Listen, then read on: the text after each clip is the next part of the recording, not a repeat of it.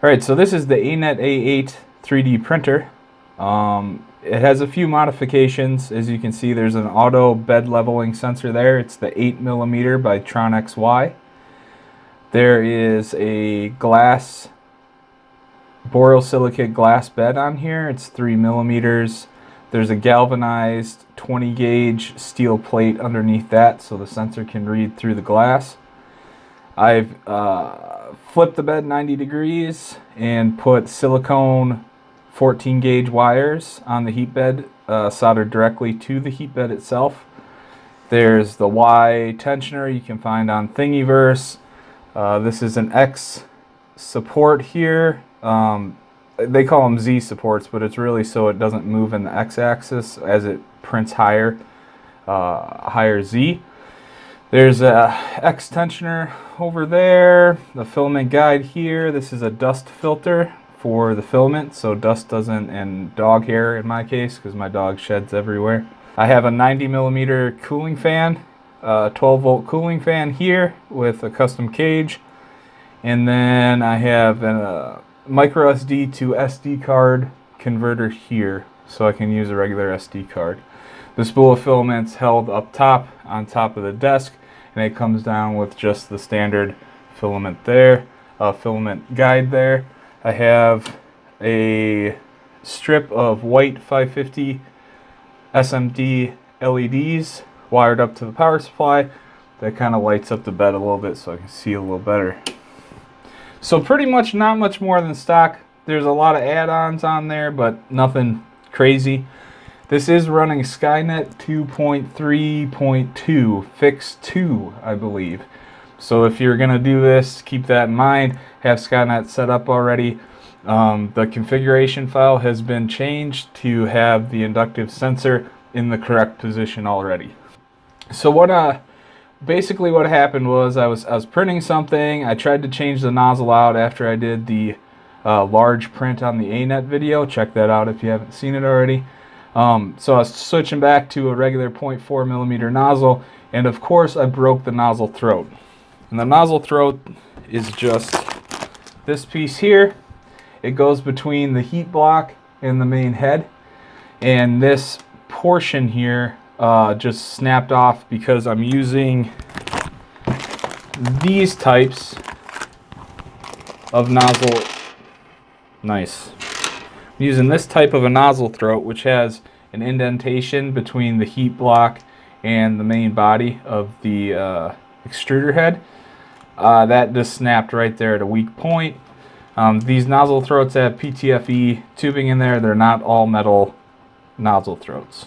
So at any rate, I broke that nozzle throat off, so I had to take it all apart, put the nozzle back in, and now when we're back in here, we need to auto level calibration, right? We need the printer to know where the new nozzle head is in relation to what the reading it gets off the auto level sensor as it comes down and comes up. So to do that, we have hooked up the printer via USB from the main board to my computer, and I will now get you into my computer. And we're going to go into Tools, Machine Control Panel, and we're already hooked up, but you would go up to this disconnect button. That would be a connect button. You'd pick your correct COM port, and then you'd have it at a baud rate of 115/200. Now, if you have a different type of printer, this video might not help you as much, but you might have to change that baud rate depending on what the board's running. The majority of printers, especially the DIY kit printers, they're going to be at that 15/200 rate. So then the tabs up here is your G-code library. If you keep that locally on the hard disk, you'll be able to source those and print them by tethering with the USB. I don't do that, I do SD card. Your communication is just an on-running call-in response to your printer. The temperature plot is kind of nice. It shows you graphically what your temperature of your bed, as well as the hot end specific, the heat block, the thermistor in your heat block. And then jog controls essentially lets you jog the controls. So we'll go up 10 and it responds, goes up 10mm. Okay, then you can control your extruder and your hotbed over here. You set how hot you want it, hit set. Make sure the extruder is on. You can set your fan speed. You can increase your fan, decrease your fan. That's the extruder fan, actually the part cooling fan specifically. I've removed my extruder fan because it sucks. What we have to do here is a series of G-code into the communication box. So other programs have very similar machine control panels. This is Simplify 3D specific, but these codes will work in both Simplify 3D as well as other controls. Kira has a control system, Idea Maker has a control system. You just have to find where that machine control is with the USB tether, where you can put in the communication code line and then put these in. So what we're going to do is we already have it preheated to 225 and 60. That's what I'm going to be printing at. So what we need to do now is set the Z offset to 0, right? And I'm going to auto home with the G28.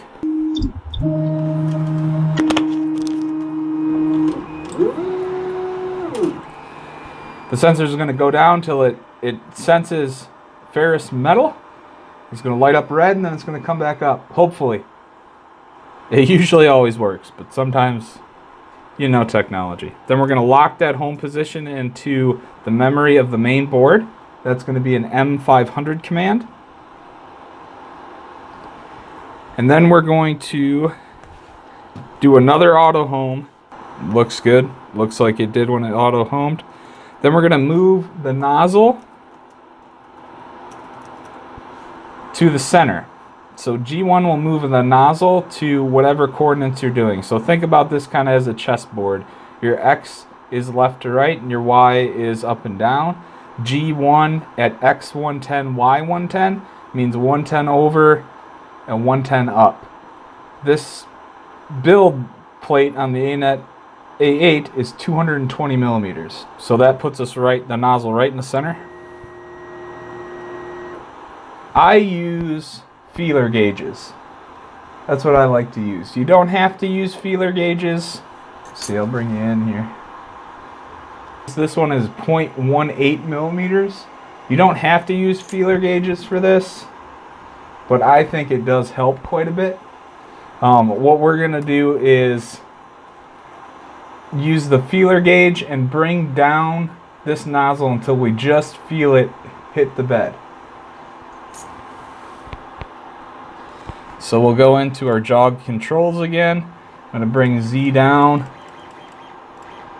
I'm clicking every time to bring this down. Well, I'm going to bring Z up actually because it has some filament in there. And that will actually throw off what we're doing. Make sure we don't have any filament in there. That's going to leak out. Just doing the 1 millimeter increments until about right there. I see my sensor activated, so I'm going to start bringing it down by the 0.1 increments. And then as I do this, I'm just going to move this feeler gauge around until I feel it hit.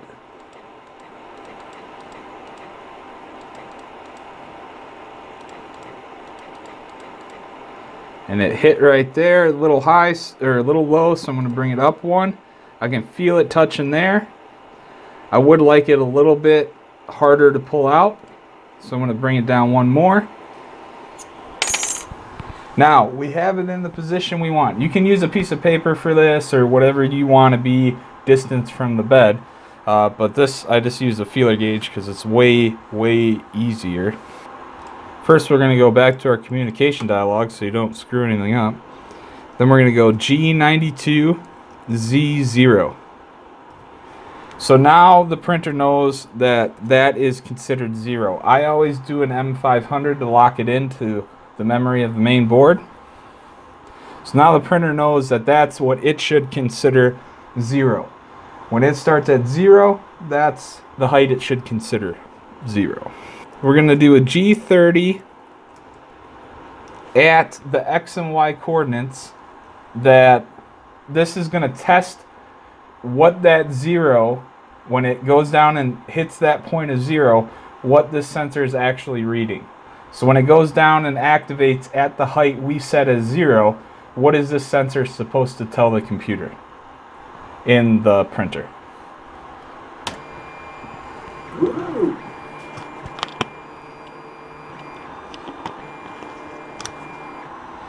So now it outputs a bunch of information here. You can see it here. It says bed, and you got to be kind of quick with this because it will scroll. But it says bed X, Z. So that 328 number is what this sensor is returning to the computer at the height at which we said it was zeroed. So when the nozzle is that far away from the bed, that sensor returns that value saying the sensor is that far away from the bed.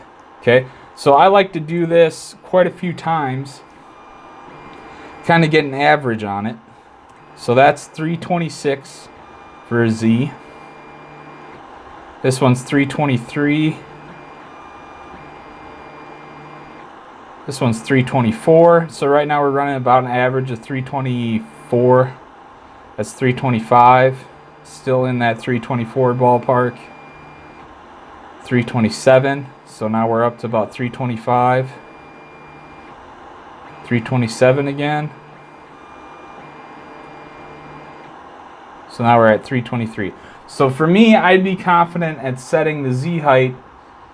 We have to set that at a negative number, right? Because it's negative of what this actually reads. So what we do, I'd be confident at setting that at like negative 325. It's kind of in the middle of everything. So what we're going to do is we're going to do an M851 Z negative 3.25. We're going to send it, and we're going to say M500 to lock it in. So you can see now it says here Z offset negative 325.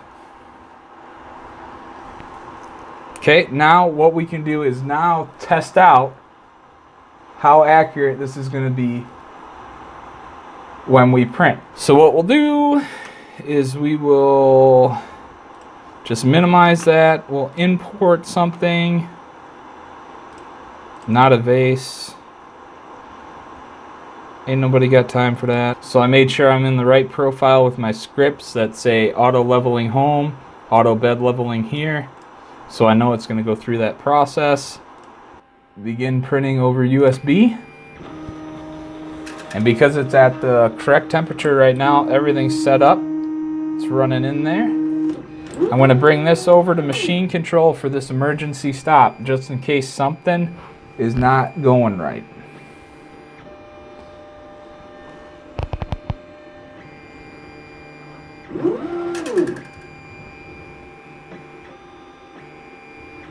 So now what it's doing is it's finding the distances from all these points across the bed, and it's determining if the bed is off on the X or the Y. And then it should, within the firmware, determine where those differences are and print it accordingly. It should. If it does, is a whole different scenario.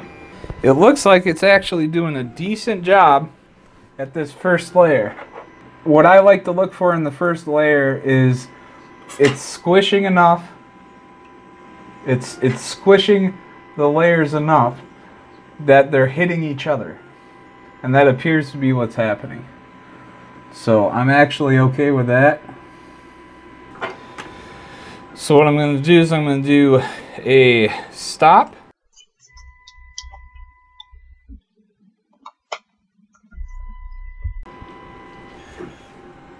A thing to remember here with just the basic stop in machine control, when you're USB tethered, it's going to send a stop command after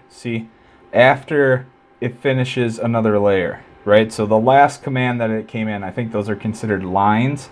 After that last command comes in, it has to wait and then redo it. So if you have to stop, like if you have a problem, if it starts going to the bed or something, hit emergency stop.